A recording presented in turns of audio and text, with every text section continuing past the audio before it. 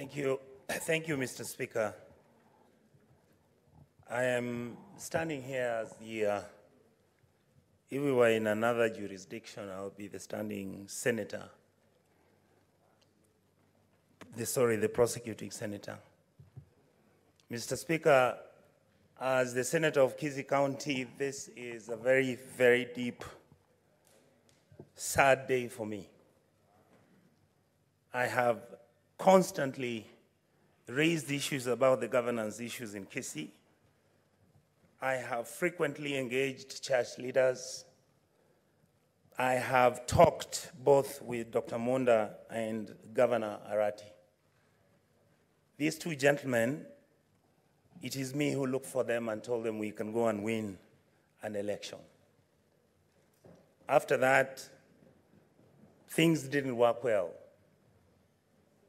The issues you see in this house are a consequence of the failure of Kisii County.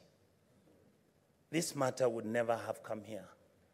As a person from the Kisii community, I feel completely humiliated that my people can come here as families and fight over bribes and fight over cutting of trees. When my county has got 16 billion shillings every year, and my recurrent expenditure is at 7%, and my development expenditure is at 3%. Those are the issues that we have. I have constantly talked with Governor Arati. We were actually beginning to talk and agree how we can consult each other.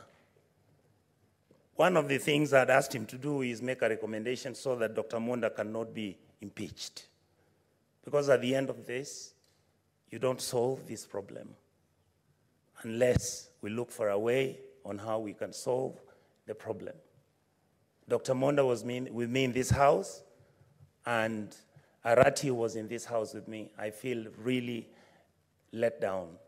To my sister from Kisii, look at your machine down there. It has 3 buttons. What does it say? One, it says yes, and the other one says no. The third one says abstain. There's a reason why that has been put there.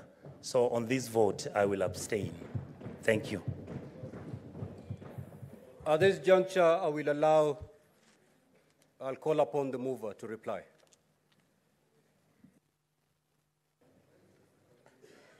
Thank you, Mr. Speaker. Mr. Speaker, I reply.